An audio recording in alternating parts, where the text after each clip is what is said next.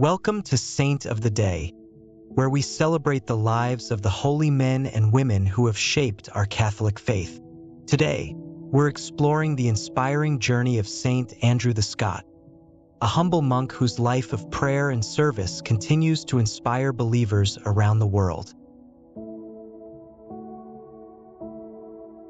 Saint Andrew was born in Ireland during the 9th century, a time when faith and devotion were deeply woven into the fabric of daily life. As a young man, Andrew entered monastic life, dedicating himself to prayer, study, and the service of others.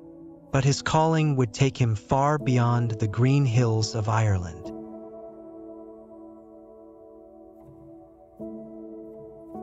Seeking to spread the gospel, Andrew traveled across Europe and eventually settled in Fiesole, Italy. It was here that his true impact would be felt. Known for his deep humility and unwavering faith, Andrew became a beacon of hope for the local community.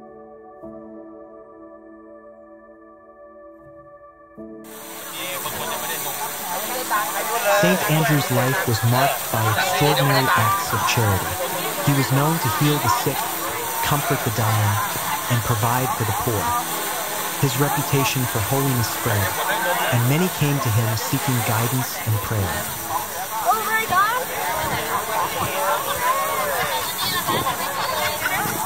One of the most remarkable aspects of Saint Andrew's legacy is the way he quietly but powerfully transformed the community around him. He didn't seek fame or recognition, but through his humble service, he left an indelible mark on the hearts of those he encountered.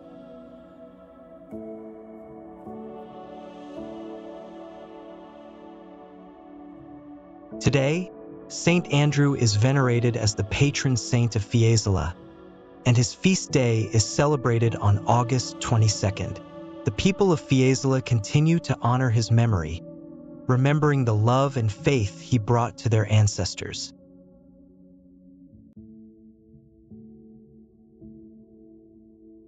Street Andrew the Scot reminds us that holiness isn't about grand gestures or public acclaim. It's about living a life of quiet devotion, serving others with love, and trusting in God's plan for our lives. As we remember Saint Andrew today, let's ask for his intercession, that we too may grow in humility and faith.